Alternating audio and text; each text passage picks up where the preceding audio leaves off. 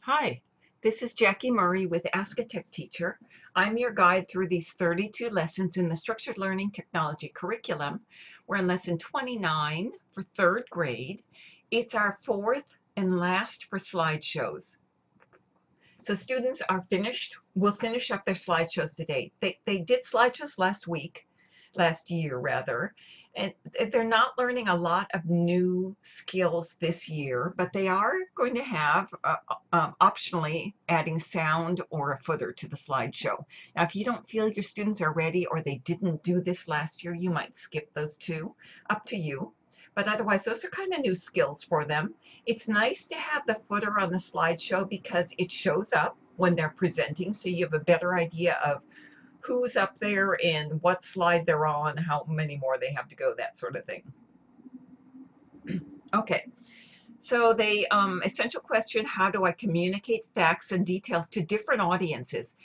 Slideshows are perfect for that, and I hope by now students are familiar with that. But you'll want to ask them, what do you think of slideshows as a way of sharing your knowledge and presenting it to classmates? So far, it's written not in sentences, in bullets. It's designed to be behind them as they're presenting, which will come in a couple weeks. So it's a different way of communicating to audiences than if they wrote a book report and then all they'd expect is someone would read their book report to get all that knowledge. So have them warm up with keyboarding, and then when you're ready to start, they're going to keep working on Google Earth board presentations. They're going to remember that homework is due at the end of the month. They're almost done with homework, so this might be their last homework if it's due this month. You bring up the evidence board if this is your month to do evidence. This is your week in the month to do evidence board. And then open their slideshow project and get back to work on it. They're finishing it today. So they've learned most of the new skills short of these two I mentioned up here. And they can independently work on those while everyone else kind of catches up. You might give them 10, 20 minutes of the class to do that, and then the last 10 minutes, 15 minutes, show them how to do these skills. For anyone who's that far, go ahead and we're going to do these two skills. Okay, so you have those notes down here. Add a slideshow footer for the reasons we mentioned, and then what they haven't done yet, but they know how to do, is a transition, auto advance, and testing the slideshow, all of which they did last year as second graders. Whatever slideshow tool you use may make it easier or harder to add transitions and to add auto advance. So you look at what you have available and decide.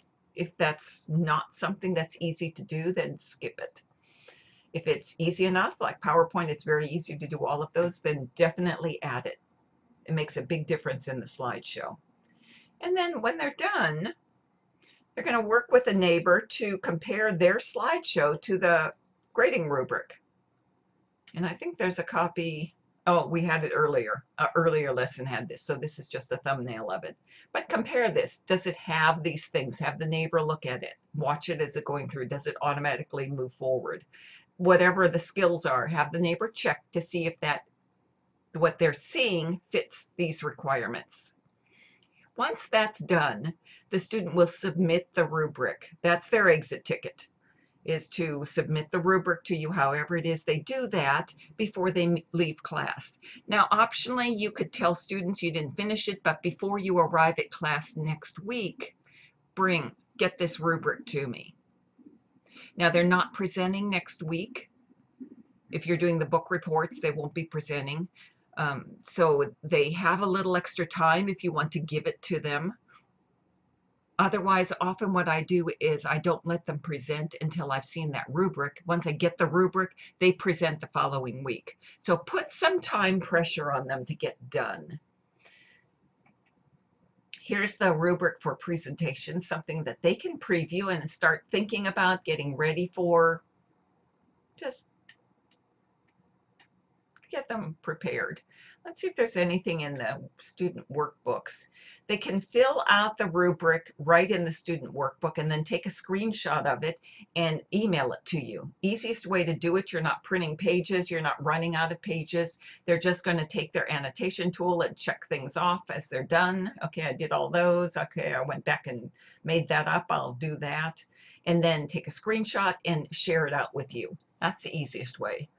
And then they have the reminder of what they're doing. They have the questions for there about the author. They really have everything they need if you're using student workbooks. Otherwise, you make sure you make this available to them on your class screen. I think that's it.